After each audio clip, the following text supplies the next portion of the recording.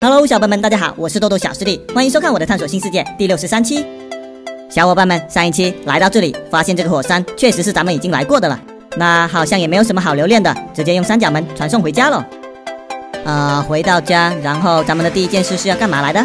哦，对了，瞧我这记性，接下来咱们是要来种水稻的呀。出了一趟远门，回到家，发现这周围已经出现了这么多的怪物呀，那赶紧把它们通通消灭掉。我现在的4件技术可是杠杠的哦，一打一个中。哦，对了，还得回到储物箱那边拿上机械胶囊，刷上一些水稻呀。因为咱们在桃花林那边收集的水稻也只有10几株而已，然后咱们的水稻收割场是需要90颗才能种满的，所以咱们还是尽可能多的刷一些出来吧。好嘞，搞定以后，现在就过去水稻收割场那边把它们给种植上。有小伙伴评论说，你都在刷了，那干嘛还要去种植呢？嘿嘿，我想说，能全自动生产的，它不香吗？而且等后面全部都自动化了，到时候我就能自给自足了，都不用去刷了。现在最主要的，我是想把这些水稻给种上，然后来测试一下整个机构有没有问题的。好嘞，现在1、2、3层全部都种满了水稻，接下来就是准备来给机械臂通上电，看一下收集效果怎么样了。现在咱们来把第2层中间这一块地牢砖给敲掉，然后再给它安装上一个信号发射器。接下来在它的上面放上一个开关来测试一下。什么情况啊？这机械臂没有一个会伸出来呀。哦，我知道了，应该是这开关放在这上面，不会让信号发射器通电的。那咱们在旁边重新放上一个试试呗。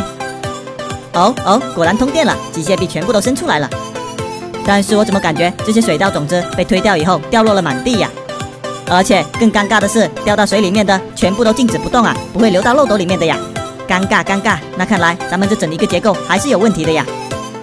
哦，我发现原来只有这最上面的一层，两边的流水是流动性的呀。这第2层还有第1层被上面的流水流下来以后，就变成静态水了。那接下来我知道该怎么做了，先把开关和地牢砖敲掉，然后在这个地方再给它安装上一个信号发射器，然后在这左边也给它安装上一个开关。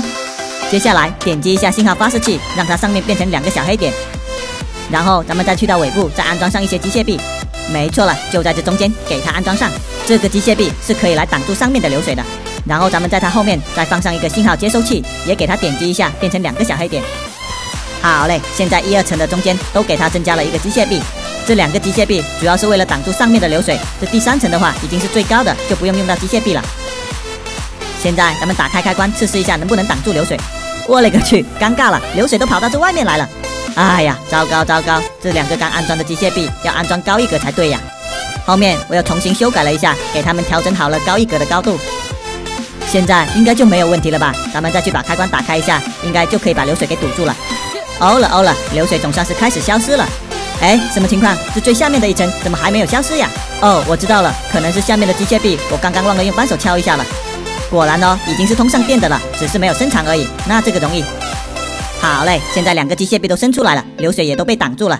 那咱们再来看一下，这每一层两边的流水是不是都变成了流动的水了？嘿嘿，都变成流动的了，那应该是没有问题的了。现在咱们再给它们每一层种上几株水稻来测试一下。我相信这一次它们被机械臂推掉以后，肯定会掉落到漏斗里面了。咱们先来把下面的储物箱清空，然后直接打开开关测试一下。哎呀，又有种子跑出来了呀！不过应该还是有一些掉到流水里面的。咱们再把这个开关关闭，流水就会把它们冲到漏斗里面。看一下储物箱里面啊，什么都没有啊！小伙伴们，你们知道这又是什么情况吗？